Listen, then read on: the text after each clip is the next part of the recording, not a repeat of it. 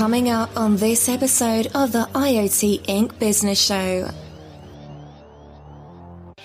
IP is a unifier of cheap, easy integratable technology. So instead of having sensors in the paper mill through a gateway and a PLC, and you have oceans of hours for an engineer to get those values out, if you connect an IP device, it's connected instantly. IP rules the internet. Well, at least the internet that connects people. Will it dominate the Internet of Things too? There are two endings to this story. In this episode of the IoT Business Show, we discuss one such ending with the Internet of Things expert Joachim Lindborg and how his Swedish rationality takes him there. This is Encore episode 1 of 4, which originally played in the IPv6 Show podcast. Keep listening if you're interested in the economics of standardization. All this and more on this episode of the IoT Inc. Business Show.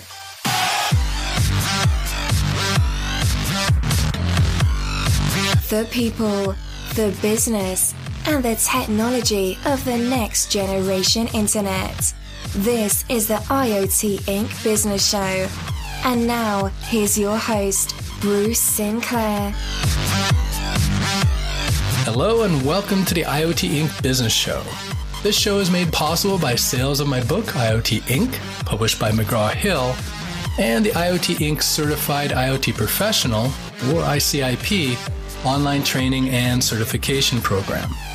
Become a certified IoT professional by completing the program's 3 courses: ICIP Technology, ICIP Business, and ICIP Strategy and Digital Transformation.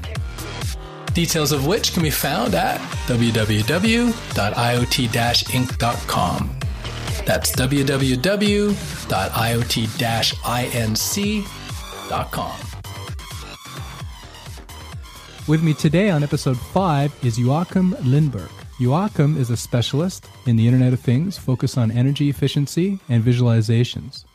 He's worked in both utility companies and startups and is currently CTO of Sustainable Innovation. Joachim, welcome. Thanks for joining me. Thank you very much. Pleased to talk to you. Yeah, well, I'm just thinking back. The last time we saw each other was at a meetup in San Francisco. I don't know, that must have been like 3-4 months ago. What have you been doing since then? Well, I've been continuing the work that I was talking about there.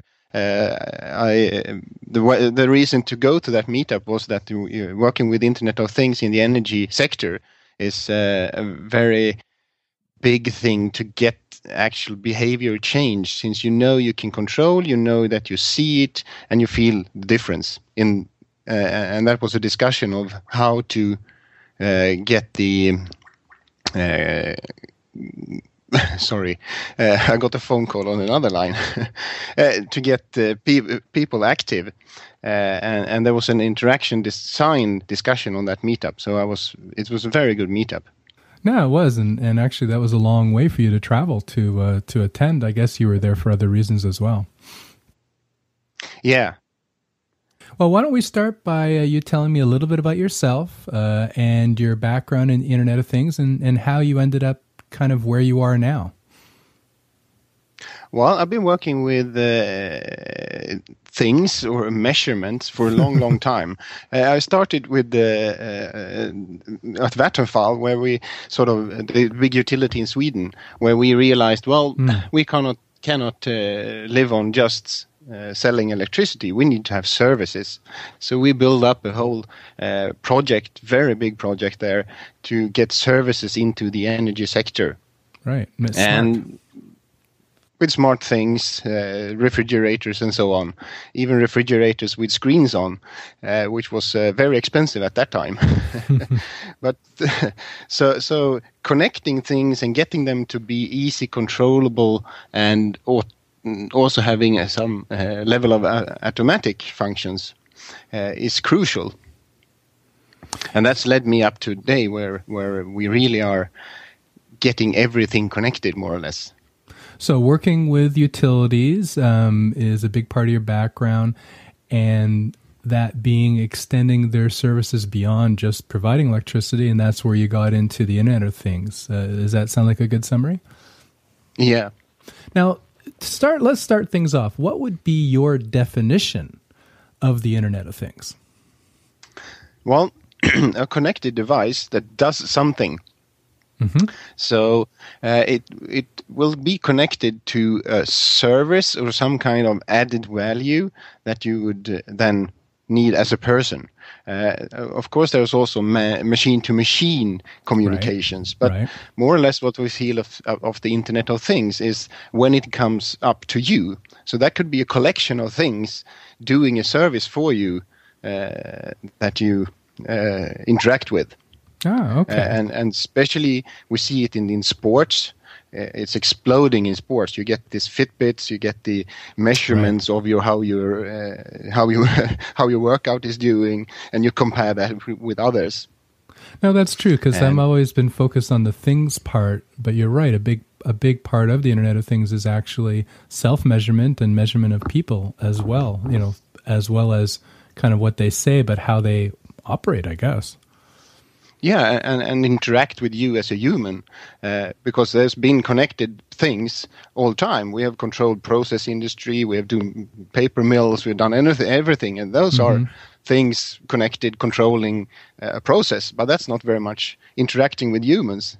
And the Internet of Things came up when those things were suddenly available on internet, and you were interacting with them. Okay. Well, now let's talk a little bit more on the networking side. Since this is a networking show, let's talk a little bit more about networking and how are the Internet of Things connected to the internet today? Today, yeah. And I see the IP part is exploding quite quickly now. And when I was talking of Internet of Things before, or connected things, we were having proprietary protocols to a very big extent. Getting proprietary sensors and being on wires or on even wireless things. But in the end, everything would have a gateway to Internet. Right. But now we see that gateway is going more or less away, and you directly connect your thing. And when talking to all of those Internet of Sport things, it's usually a Wi-Fi or a Bluetooth phone-connected device. Right. So you would sync it towards your phone or have it on your Wi-Fi at home. So that's more. Sorry, but it seems like there's a bit of a resistance to providing that direct connectivity to objects. For example, I was at a different meetup in San Jose, and they were talking about like meters, smart meters, and they're saying, well, why on earth would we want to have all these individual meters on the internet? We have a private network, and then perhaps we'll have some sort of gateway, like you were saying, where we could connect to and then gather the information. But they seem to be very resistant to the idea of attaching individual addresses to each of the smart meters, for example. Yeah, and I think that's a industry historical view. I mean, looking at a power plant or a paper mill, would you like to have IP addresses on all the sensors? Well, no. You can have any old bus and connect them. But what we see is that IP is a unifier of cheap, easy usable, easy integratable technology. So instead of having sensors in the paper mill through a gateway and a PLC, and you have oceans of hours for an engineer to get those values out, if you connect an IP device, it's connected instantly. Right. And the integration work is just like doing anything on internet. So I think that IP will drive both directions. IP will make it easier to connect a paper mill. But then it will also be easier to connect all the power meters. Of course, they will be controlled and secured. And from the beginning, perhaps even behind a very big firewall and never connected to internet. But they will start using IP instead of using proprietary technologies. Oh, so that's because it will be more cost effective. So you're saying it's not so much necessarily the addressability, although that could happen in the future, but what you're saying is that by using a standard protocol like IP, that is probably, well, obviously for the internet, the most widely used protocol, you get the cost efficiencies, you get the simplicity of, the network, and you get to use, existing products, let's say, for maybe interpreting the big data that's coming from it or whatever the case. Am I correctly kind of summarizing? Yeah. On my presentation on the show, I will show you the fact today that there are gateways everywhere. And those gateways are dedicated, expensive, and need to be engineered correctly. Yeah. So there's a lot of engineering hours in getting those gateways working. Interesting. So why isn't everyone using IP networks then for the Internet of Things today? Well, I think there's a company-driven technology. For example, we had before the millennium shift a company called Echelon, and they're still alive. And they did a technology called Loanworks, which was the unifying communication protocol for things. Okay. It was available on power line, on radio, on wires, all the physical layers, and they had a 48-bit address of all nodes, a sort of MAC address. Mm-hmm. But nobody's hearing about them now. No. They were the unifying technology. So why didn't everybody use it? Because it was a proprietary solution. So all these proprietary solutions will finally go away in the way of doing open technology on IP. Internet will crawl slowly, all the way down to your wall socket. But it will take time. Right. So I mean, it's already out in the skies, and NASA is using it to connect to stars. No, it's true. But then why again? I ask again, why isn't everybody using IP networks, today then for the Internet of Things? I think the main issue is how the MAC protocols and how the lower levels of IP take care of battery problems for wireless things. Right. It's still an internet protocol. It hasn't been developed enough to get down to these small battery power devices. But that's coming now with the 6LoWPAN and IPSO Alliance technologies. Mm-hmm. So, and now you can run, you have ADSL, which more or less is IP over a telephone line. So IP will further and further extend into technologies that we haven't been using before at the lower levels. Okay, so what you're saying is, if I understand correctly, that everybody has their own reasons to use their own proprietary solutions or maybe use a proprietary solution. But beyond that, there are technical reasons too. Specifically when you're working with these wireless sensor networks that may be a little bit lossy and that the sensors themselves don't have that much power, then perhaps the IPv4 and IPv6 are a little too heavy to use in those environments? Yeah, at least when you look at the lower communication protocols below. So when you have interconnection between two radios, the routing protocols and so on, they could be a bit too talky. So therefore you have creations like Zigbee, Z-Wave, where they sort of start with the radio connection and then they add up to layers that they shouldn't have been doing. Okay. Zigbee, Z-Wave, and so on, they are doing the whole layers construction from ISO, both the lower level MAC layers and all the way up to application level on layer number 7. And therefore they are very proprietary or enclosed in their view of the world. Well, okay. But Zigbee is now going. Yeah, sorry. I want to get back to Zigbee and Z-Wave in a minute, but I just want to finish off on the IP side of things.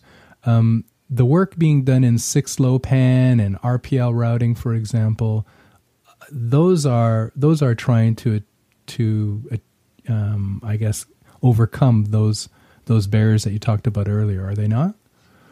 Yes, exactly.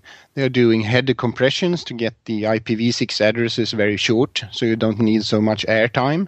They are defining how you should sleep and how you should wake up and look at your routing tables to get a quick know of who to talk to. And if you are a repeater or a routing, you need to be perhaps more awake. But if you are a plain sensor, you could perhaps be sleeping for a very long time, but in a synchronized time, you could wake up and talk to the one you need to in a very short time frame. And using little energy. Very little energy then. Oh, okay. No, that makes sense then. Okay, I did want to talk about Zigbee and Z-Wave. So tell me, how are these different from regular IP, IPv4 or IPv6? Zigbee has been around for a while, so has Z-Wave, and I'm still hearing about them, but how are they different? Well, Z-Wave started as a technology from Denmark, I think, and they were looking at the radio networks in homes or in small, I think they started with smart home. I think both of them did, right? Both of them were more home automation. So they were starting with a radio technology in a frequency band that was interesting for home automation. And they saw that, it's impossible to get things talking to each other. We need to have a definition of how to first start to get an address, how to interact with my router, how to tell everybody what I am. I'm a wall socket, I'm a switch, I'm a lamp, I'm a fan, whatever. So they were creating from bottom up the whole radio networks, how to talk to each other, mesh, and also to how would I tell the network what I am, how to interact with the others, and how to define the network. And they were both doing that. And then they got, industries connected as members who would do the products and so on. So now you have two competing silos where if you, on the same radio, you have Z-Wave products, which is wall sockets and everything, and they can interact with each other. They are supported by the Z-Wave company. So I think there's one or possibly two suppliers of the chip. Okay. So nobody could do the lower levels, because they're proprietary from the company from the beginning. And the same thing in Z-Wave. What Z-Wave is doing now is that they have realized that their layer 6 and 7 interoperable view is the same as you need in the IP world. You need to know that a wall socket is a wall socket, rather it's IP or whatever, to know that you should turn it on and off. Now this is in Zigbee or in Z-Wave? In Zigbee, yeah. Okay. Yeah. So Zigbee Zigbee is removing their lower levels. So they are removing their radio layers to enforce 6LoWPAN and IP layers. Right. I did see I think a press release about that maybe 2-3 months ago in the summer of 2013, if I remember correctly. And so now, what you were saying is both Zigbee and Z-Wave were going all the way from, I guess, layer 1 to layer 7. Is that, or layer 6 or 7? Is that correct? Well, both. They are doing smart home applications. Yeah. On top of them, so they are more or less up in layer 7 as well. But at least in 6. Okay, at least up until 6. And that Zigbee recently said, okay, now we're now going to maybe just concentrate on layer 4 to layer 6. I'm asking, is that correct? Yeah. I mean, okay. And adopt then the lower levels from the IP world. Okay, and then they focus, then their advantages or their value add is what exactly by focusing on 4 to 6? Because then they could interact with having an open lower level, would be bringing in any producer of technology that could do the lower levels. Right. And then they would be very much broader available. I mean, they could have a smart meter connection then. Yeah. So okay. So it opens up to far more manufacturers. Like you were saying with Z-Wave, there are a couple manufacturers of chips, and if they wanted to connect up to any of these lower levels, then these manufacturers had to use these chips. And by adopting more of a standard, in the case of IP, then Zigbee in this case can use any hardware and still attach to their system. Yeah, so you could more or less have Zigbee over internet, not just in your home.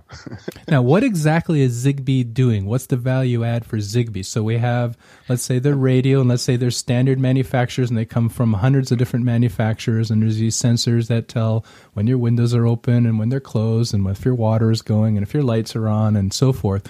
Now, what does Zigbee in particular add to value there?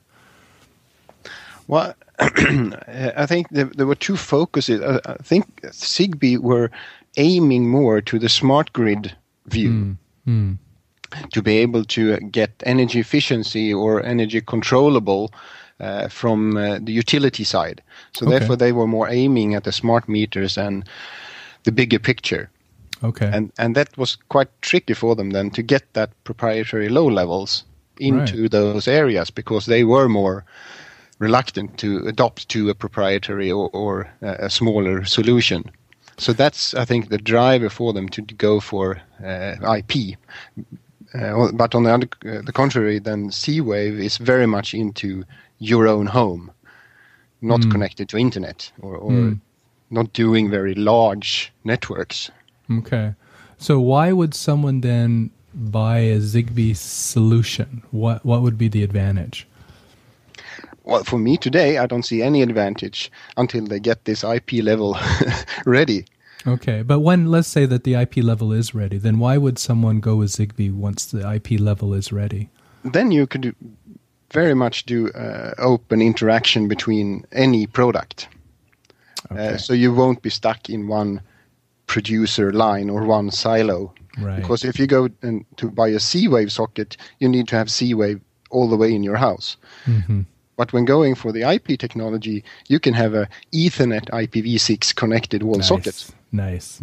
Okay, and so their value then, if I understand what you're saying correctly, is in the middleware between the lower level hardware and maybe their application or maybe other applications, but being that glue in between. Is that accurate?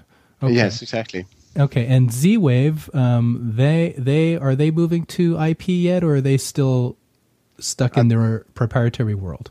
They will be stuck there, I think. I think it's very tricky for them to go that way. Why is that?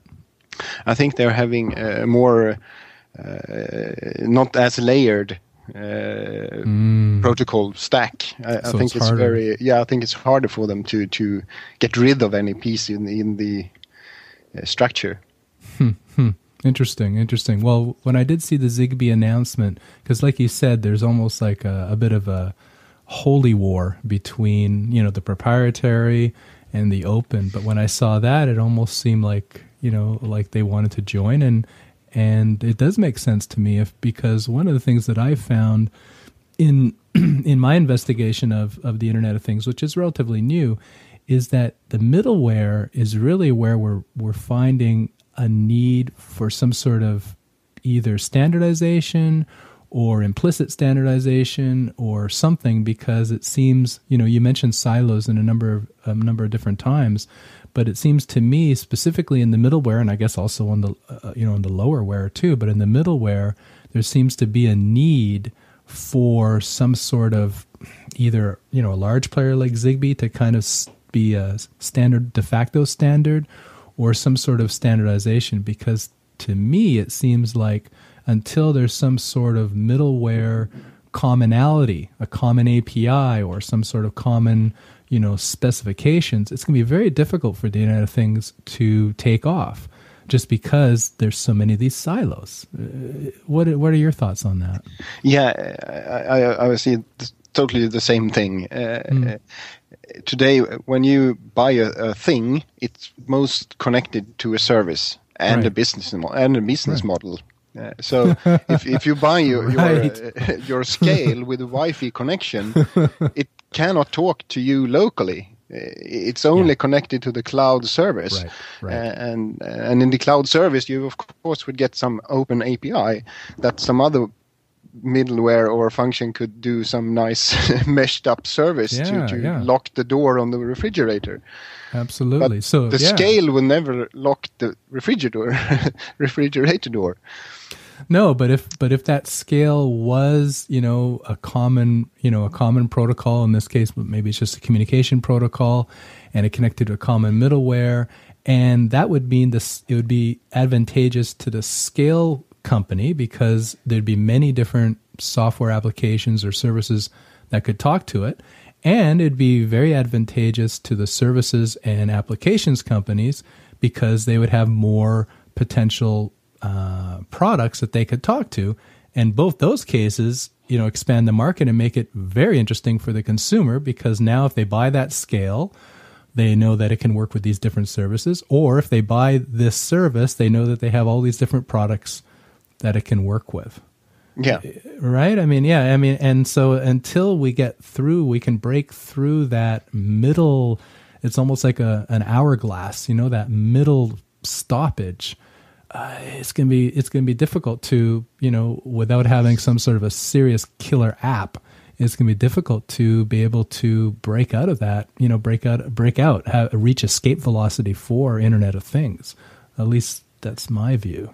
Yeah, and I see company now. There's a company called Revolve, I think, that are doing a gateway for the home, the final one. They have 7 radio protocols in their gateway. Wow. Okay. To be the middleware between the different silos in your home. So you could buy a Zigbee wall socket and talk to a Z-Wave wall socket. Because people... I remember you actually we traded some emails on this, and their business model is being this interpreter, right? They just interpret between all these different silos. And I suppose at least for them, and we'll put them in the show notes, I'll get the link and so forth, but at least for them, silos is a good thing because their business is basically based on it, I guess. Yeah. But the trick is when business is done, you never would like to have somebody in the middle. Right. So if you're creating a new service that you would like to connect to a service where you take money for it, you cannot trust someone being the center part because then you would be stuck with him forever. Yeah. So being that central point, which everybody is of course wanting to be, is very reluctant. As soon as you get world domination, the world will go away from you. Yeah. And it's an issue not just technically, but also financially, because if you're in there, one, you've got the technical issues of being dependent on this middle, this proprietary middleware connection. But secondly, most likely they're not doing it for free, otherwise they'd be an open standard. Exactly. And so you're having to also pay, and that means the consumers have to pay. So I guess that's another reason, a third reason why, this, if you look at it and squint your eyes, eventually it has to go open. It has to go open because there's also increased costs in doing it this way, not only technically in the development, but also then financially in maintaining or support or having to pay these, recurring fees for this middle software that, that's closed. Yeah. And that's taking back to the industry. IP going into everything in an industry will slowly do it because it will be cost effective. Yes. If you buy a temperature sensor wireless for doing measurements in industry, it's very, very expensive today. Most probably it will have a proprietary radio solution that's probably way extend the level of what you need. But going for IP and IP connected devices, they will get cheaper prices and it will be easier to integrate. Yeah, we don't want an internet of separate network of things. We want an internet of things. Do you know what I mean? Like, because the silos, to reach the, I guess, the vision of the Internet of Things, that means everything is connected, and you have access to all the devices and services that you're looking for, people you're looking for. But if they're in silos, then you're having to work with them individually, and that doesn't realize the vision of the Internet of Things. No, exactly. And today we've seen that, well, the hardware issue is perhaps moving away because everything is connected to a cloud in some way. You don't see the gateway, although you have 10 of them at home, but you do see the services. But the problem is that, well, you have one app that is the alarm system. You have one app that is the HVAC unit. You have one app that is the scale. And you have one app to the refrigerator. And then you have another app for the stove.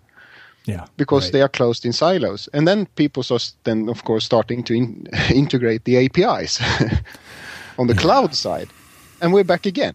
It's not a physical wire then that is the problem. It's an API explosion that is the problem. Right. Well, everybody is more or less RESTful, but there are slight differences, JSON or SOAP or XML versus other, and authentication methods and security methods. So you always need somebody to do the integration work. Yeah, so it's like an and that's the middleware. Yeah, and that's where getting to the middleware you were talking about. Yeah. Yeah, and that obviously adds to the costs as well. Yeah. Well, let's change topics slightly. Your presentation, you mentioned it earlier. You have a presentation. You'll be doing the keynote presentation for GoGoNet Live 4. That will be in November of 2013. Yes. Now, tell me, why is IP in general, and IPv6 in particular, a main driver of Internet of Things? I know this is you're going to be talking about this. Yeah, and we've touched on it during our talk here. I think it's the cost and the integratability. So we will like to connect more and more things, and as doing that with proprietary technology, we get more and more gateways, which makes it more and more impossible or engineering time to get it done. So IPv6 for doing large networks will be a driver for connecting the small things. And also IPv6 will be easier for small devices because the networking is much easier. It's more technology advanced. So, and that's why the Contiki OS and the research we've seen in Sweden, why are they doing IPv6 addresses on small devices? Well, it's because it's easier than doing IPv4 and doing networks, and you need to know the gateway, and it's very complicated to talk to your neighbors. You need broadcasts and your DHCP, and it's very large that comes along. That's all done for you already. Right. Yeah. So I think IP is a driver to get everything connected because it's easier, cost-effective, and so on. And that will also drive towards IPv6. So IPv6 will make even smaller and smaller things connected in a cost-effective way. So they will drive each other, I think. So you're saying simplicity and cost will be the driver. Yeah, and is that right? And integratability, and in cost is not just the chips or the physical hardware; it's the integration work. Okay, and so reuse of internet technologies. Yeah, why reinvent the wheel again? Right? Yeah. Okay. Well, tell us a little bit more about your company, Sustainable Innovations, and what you're doing there, and how we can find information out about it. Well, the easiest is our homepage, sust.se, Sustainable Innovation in Sweden. And we are doing projects where we put entrepreneurs and new technology into the big companies. So we have a bit odd construction of the company because we are owned by an organization where big companies are members. So they're more or less our customers. And we try to do a project where we take a key-ready project from an entrepreneur with technology and the research areas and the academia together to go to a big company saying, well, we will install this in your facility. We will try it. We will prove that it works together with the entrepreneur and the academia. And you will be provided with a project that is bleeding edge without being afraid of doing something wrong. Almost like an incubator then, in a way. Yeah, without the need of doing any ownership of the entrepreneur. Right. So just do a good project, get the thing connected in a big project at a big customer. Nice. So what are some examples of some projects then? We're doing a very nice one with the Grand Hotel in Stockholm, where we were using new lamps, both LED and others, changing in the 18th century chandeliers, which was a very tricky thing to do. Wow. You cannot change the old lamps.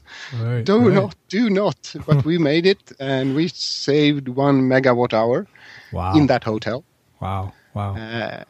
And finally, in the end, when we talked about behavior changes, we have never done this before, problems. And getting people. So they have now an energy education, an electronic energy education for all personnel. And we are doing heat recovery. Just the fact that moving away from energy consuming lighting made it easier to cool the building. Right. The interesting thing for a hotel in Sweden was that they had a constant cooling need, although we're living in Sweden. Isn't that strange? Yeah. Yeah, I know. It's like the big box stores in North America. They've got those super bright lights, and it's the same thing as what you're saying. Where I used to live before in Montreal, for example. Yeah, you're in minus degree weather, yet you have the air conditioning on because you are indirectly heating up the environment with the energy that you're using for the lighting, and that's crazy. So that kind of project that we are doing, we take a slightly different view of things. Perhaps you could find an energy reuse. For example, at the Grand Hotel again, they are creating hot water to cool their freezers. So instead of having a rooftop unit getting away the heat, they do the heat into hot water. I like that. Right. So, and a hotel is using hot water all the time. And they have a very large restaurant which needs huge freezer rooms. So they're creating 7 cubic meters of hot water from the freezers. Nice. So energy efficiency, it seems like a focus. And how does the Internet of Things come into play here? To be able to do energy efficiency, you need to be able to control, measure, and interact with the person to get behavioral changes. Right. And that needs to have connected devices with real-time logic, with real-time measurements, and a lot of big data. To get to change your behaviors, you need to know why and how to interact with it. Of course, in the best of worlds, you would turn off the light yourself because you had that behavior change. Right. But if you realize when you go away from your home and your phone is telling the building that, well, I'm not there anymore, and the alarm system has been shut to the level that it's active, we could think that we shouldn't be doing any more hot water. Makes sense. Yeah, makes sense. And it would be very tricky for you to teach you to turn off your boiler before you go home. Away from home. Very much so. And I think you do bring up a good point, and that is the Internet of Things is not only about the technology, but there are going to be a lot of behavioral changes and a lot of different ways and perspectives that you have to look at things once everything is connected like this. But anyway, with that, I think we'll sign off. I really appreciate your time, and looking forward to seeing you in a few days in San Jose for the conference. Thank you very much. It's been a pleasure. Okay, that was an enjoyable talk with Joachim Lindborg of sus.se. This podcast goes vertical, deep diving into different topics each week. If you prefer a more horizontal and structured approach to learning IoT business and its orbiting technologies, check out my book IoT Inc., published by McGraw-Hill, or become a certified IoT professional by completing the ICIP training and certification program. For details, just go to www.iot-inc.com. Also go to www.iot-inc.com for an analysis of this episode, links to things that were mentioned during the episode, and very importantly, the episode's PDF transcript. Just search for the name of the episode or the guest. If you're new to this podcast, subscribe. That way you'll get every week's episode delivered straight to your device. Or, if you've been listening for a while, there are 3 ways you can support the show. You can leave a rating or a review on iTunes. Just go to iot-inc.com/iTunes. It only takes 1 click to leave a rating, a little bit longer to leave a review. You can share it on social. I'm on LinkedIn, to a lesser extent on Twitter. And of course, you can support this show by buying my book, IoT Inc., or the ICIP training and certification program. It's how I pay the bills. Next week's episode is, would you like a network with those streetlights? With Sterling Hughes of Silver Spring Networks. Hope you can join me then. I'm your host, Bruce Sinclair. Thank you for listening. Until next week, may your path to IoT business be a non-siloed one. You have been listening to the IoT Inc. Business Show.